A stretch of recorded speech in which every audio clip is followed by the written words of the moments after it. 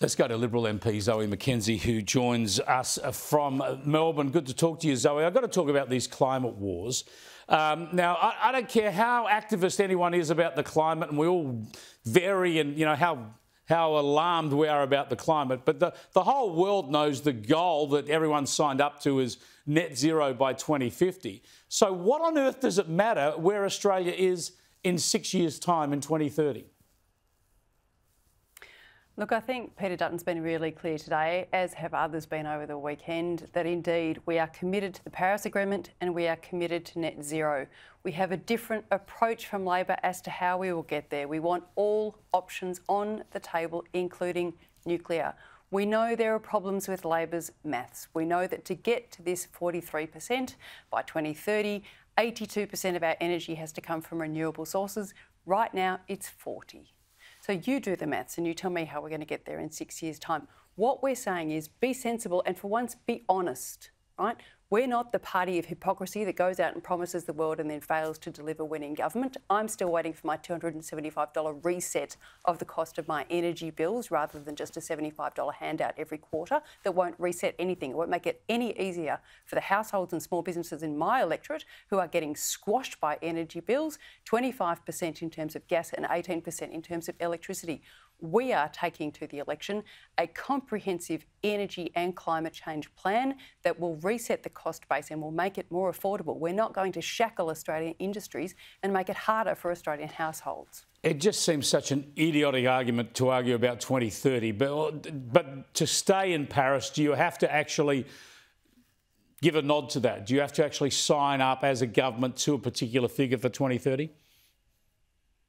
So everybody signed up to a particular target, and obviously through the COP process, and I went to COP 27 in Egypt, there is pressure on everyone to stretch, to do their best. But we now know, based on the maths, it looks like the EU will fail to get there, and so will the US. And just before, Chris, you made some points in relation to Europe on the weekend. You kind of know I'm a Europhile.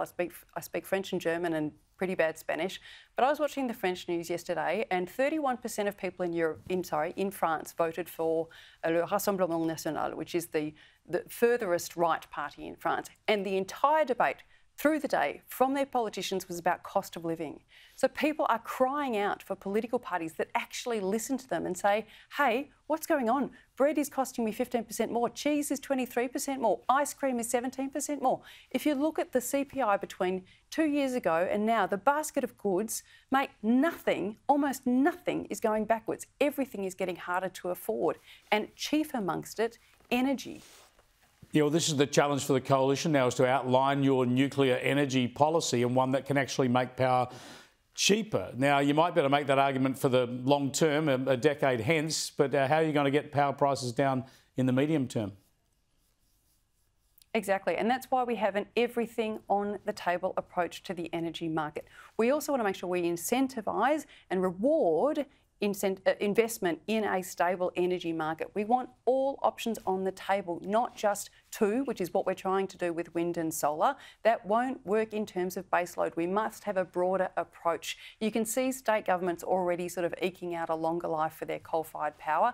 Let's just be honest about what we need, how we get to 2050 net zero without destroying the Australian economy on the way there. Yeah, good stuff. Zoe, thanks for joining us. Zoe McKenzie there, Liberal MP.